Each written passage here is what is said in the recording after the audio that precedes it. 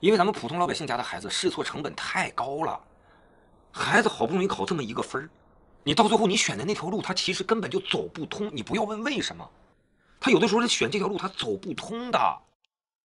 就是我们孩子呢是咱河北考生，他是今年高3，就他现在模拟是578。您看是像这个男孩是报这个军警院校好还是学法学好？他对法学也感兴趣。家长，你这个问题能换一种问法吗？因为我们现在正在考虑多的可能就是报专业，就是这个军警院校。你问第一个问题，我这个问题我没法回答你。我说了，我在我直播间我是不会回答这种问题的。哦，就是说现在这个军警院校对于男孩来报的话，我都跟你说了，我不回答军警院校的问题，你不要问了，好吗？我没法回答家长，我没法说，我没法说，懂吗？我不敢。那没跟你说我胆小。行了，好了，那个张老师我知道了。那就说，那我换一个问法，就是说，如果是说学法学的话，如果比如说5院4系这个分儿如果达不到的话，报一般本科的，就是说法学，那这样的就业，他以后本地地头蛇没问题。就是说我们在河北，可能河北大学法学也更好一些，是吧？对。河北大学、河北经贸。换句话说，家长你看一下你们河北地区哪些学校在2000年之前有法学？就是我要是你的话，我可能会如果报法学报我本地的话，我就在本地的院校当中找哪些学校是2000年之前就已经开法学了，那我就会报。如果说这个学校2000年以后才开的，甚至是2010年以后，甚至是2020年以后才开的，我可能就不报。它没什么效用。明白了。那你说像如果这个分的话，上不了5院4系，报南方的一些院校，还是家长地头蛇。法学这种专业就业地域性很强，你能不能上到地头蛇级别院校？明白。行了，那我就知道这个意思了。好吧。也就是说在本省可能更好一些，是吧？对，家长，我这么说，法学这种专业，尤其是你还不是那种全国知名的名校，你报一个院校跟你的就业地域不一样，这几乎就是最死路一条的选择。好吧。你刚才说什么？你多少分来着？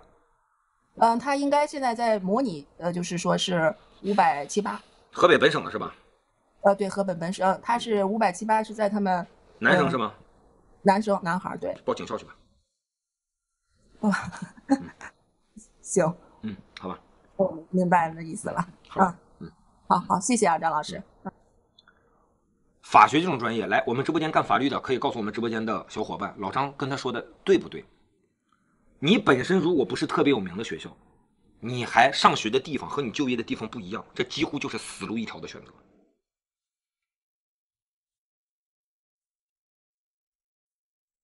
你不是全国知名院校，学校一般般，然后你上学的地方和你就业的地方还不一致，完蛋。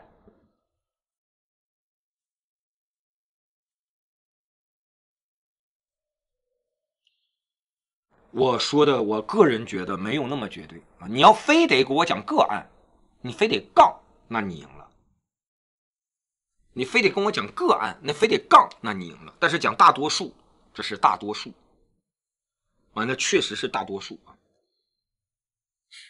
你要非得杠，那我们没办法；你非得杠，那我们没办法。而且的话，大家一定要知道，有的时候你看到的东西不一定你看到的是全面的啊！你看到的东西不一定看到的是全面的。我在年前有一个很好的朋友，律师圈子的，我就不说是哪个苏州哪个所的了，然后的话，苏州的一个大所，然后的话，合伙人，他女儿考多少分？考也就500分左右，就考500分左右，选的还是物化，最后选专业，最后选什么？选法学。他爸就说了一句话，因为他们家他爸爸就是苏州一个很大的所的合伙人，他爸就说了一句话：只要孩子学了法律，他跟着我干，他是什么学校毕业的不重要，在法律圈子干的。他爸说的有问题吗？我可以告诉你，据我了解，一点毛病没有。他是在苏州这样的城市很大所的合伙人，他的女儿只要是学法学的，跟着他干，他女儿是哪个学校毕业的不重要。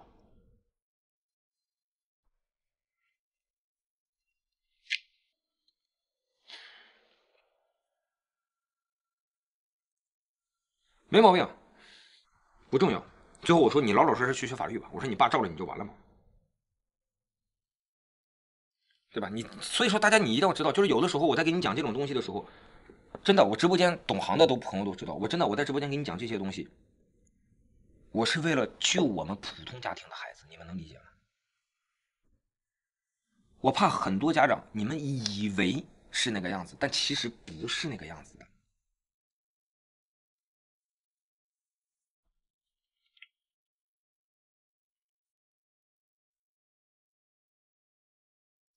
因为咱们普通老百姓家的孩子试错成本太高了，孩子好不容易考这么一个分儿，你到最后你选的那条路他其实根本就走不通，你不要问为什么，他有的时候选这条路他走不通的。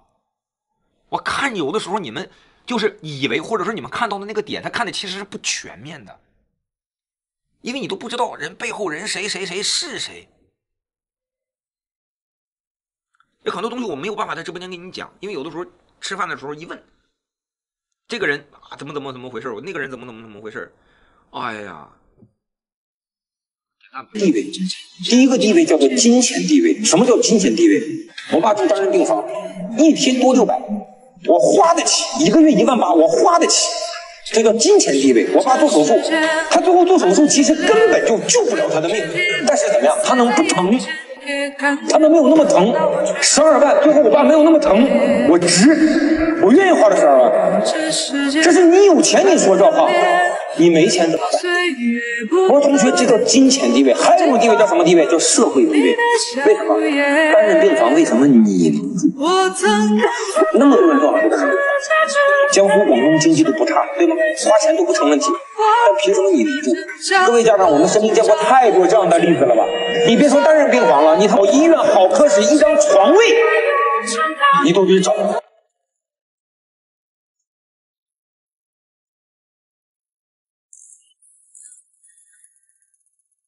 N 多年前，我们经历过什么？我们自己心里没点数吗？对吧？还有稳定吗？20-30年前，忘了吗？我家是黑龙江的，孩子是物化生，他的成绩一般是能在580到600吧。要是题难一点的话，可能就是没有那么高。然后他的物理吧能在75到80分这样。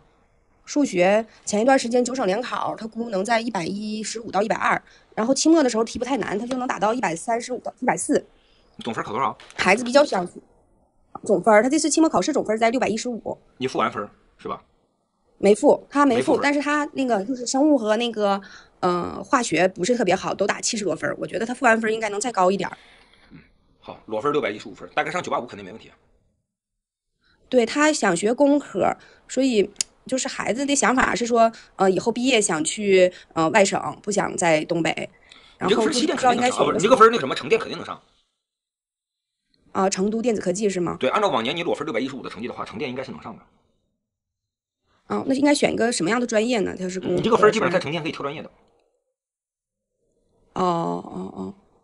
那个就是然后家里就是作为家长可能想让他就是进央国企，就是刚才您推荐这个学校也可以。可以。就是你要进央国企的话，如果你在张老师，你可以看一下哈工大。哈工大好，对，我一直比较关注哈工大，然后哈工大、西工大这两个都是央国企的大户。哈工大、西工大好。但是家长这个事儿，我建议你跟孩子商量好。孩子吧，他想法吧不太确定。原来是说上学的时候就想那个去一个自己喜欢的城市，后来成绩不是特别的不太那个特别的突出的时候，他就觉得有时候听课也说这个工科可以自己学校可以和那个就业地不在一个地方，他就是对这个就有改变。反正哈工大、西工大这都是央国企的大户，绝对是央国企的大户。行，那谢谢你。就是比如说像您后说这两个学校，哈工大和西工大，就是他进去之后专业的话，有没有什么？这个你就得看，就是因为哈工大、西工大，你找别学土木就行，其他的都还可以。就都可以进央国企都可以。对，不要学土木，不要学建筑，其他都可以。但是孩子自己想学计算机，是不是计算机的话就是分高？可以分高，就就是您第一个说的那个成都电子科技，进那个里头可能计算机它比较有把握。那个后来您说的这两个学校，我说的是615裸分，按照大概前年的分数线说的前年我得先说明白了。22年的615分，你上个成电绝对没问题，而且挑专业。22年是分比较高的一年是吧？低。分低吗？分低分低。分低位次高。对，所以说你光说分不说位次，这个东西得看具体比对你到时候出来成绩以后的位次。我可能在1000，他可能得在1000到1500之间的位次，我自己应该够了。这3个学校都可以考虑是吗？你1000的话在哈工大上不一定能挑得到专业。行，那就看就是计算机对，刚才问过你了，计算机或者电子信息都可以。如果就是不是家长，我央国企的话，反正对都可以，你这3个都可以，就是你只要上的是哈工大、西工大，你学什么专业进央国企的比例都很大。如果要是去大厂的话，就是孩子可能自己想去大厂的话，这2个也都可以，也都可以，也都有机会。这是比例的问题。比例的问题，这个我没太理解老师。就是你要到哈工大、到西工大的话，80%-90%，就是不能说80%-90%吧，60%-70%吧，都是央国企。你要在城电、西电的话，60%-70%都不是央国企，不是不去，而是不愿意去。就是大家说句不好听的话，就是家长，你这个是广东人就不会这么想，广东人就不会以进央国企为目标。可能我是东北人思想是吧？对，你在的城市不同，你的思想也不一样。就是每个地方他也会宣传，就是每个地方他也会告诉你说，就比如说我给你举个例子，像深圳的学校，他就会宣传你，我们这个专业是结合深圳的一个所谓的发展前沿，是为什么相关产业培养人才，而不是说我们这个学校毕业有多少人进了央国企。他在宣传的时候，他肯定不是以这个为宣传指导方向的。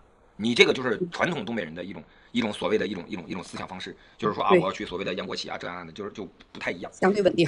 对，相对稳定。然后的话呢，是跟可能这边不太一样，就是有你这个分，除非说我这么说，家长就是我接触到的，因为我现在在南方，我接触到的南方大多数的，就是如果说是女孩子，可能说我稳定，不图她挣多少钱，男生一般情况下不会有这样想法的。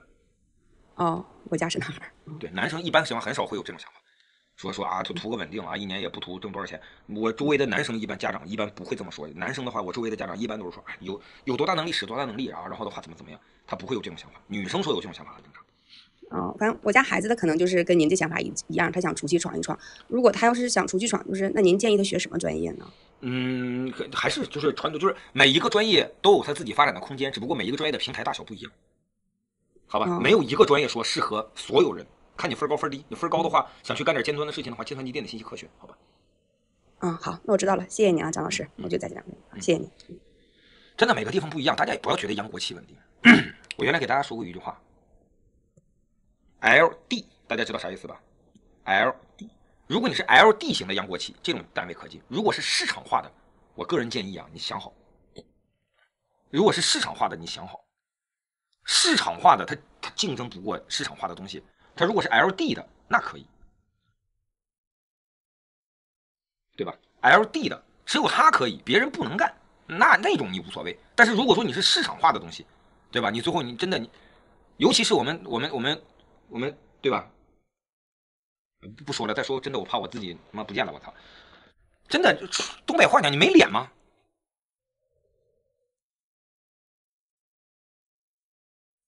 对吧？东北话讲没脸吗 ？N 多年前。我们经历过什么？我们自己心里没点数吗？对吧？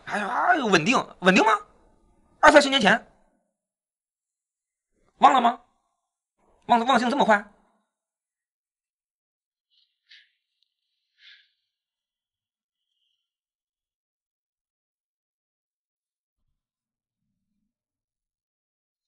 对吧？你最后市场竞争激烈的时候，你效益不行。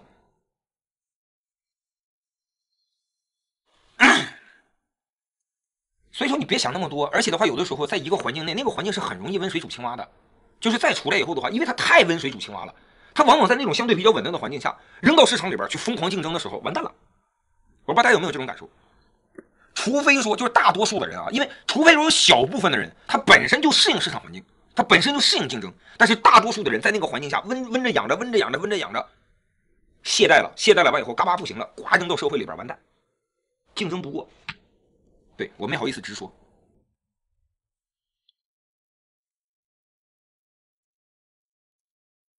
所以说我就不知道为什么这个看什么情况，对吧？看什么情况。地位，第一个地位叫做金钱地位。什么叫金钱地位？我爸住单人病房，一天多600，我花得起，1个月18000，我花得起。这叫金钱地位。我爸做手术，他最后做手术其实根本就救不了他的命，但是怎么样？他能不疼？他们没有那么疼，12万，最后我爸没有那么疼，我值，我愿意花这12万。这是你有钱你说这话，你没钱怎么办？我说同学，这叫金钱地位，还有一种地位叫什么地位？叫社会地位。为什么？单人病房为什么你能住？那么多人都能单人病房，江苏、广东经济都不差，对吗？花钱都不成问题，但凭什么你能住？各位家长，我们身边见过太多这样的例子了吧？你别说单人病房了，你到医院好科室一张床位，你都得找。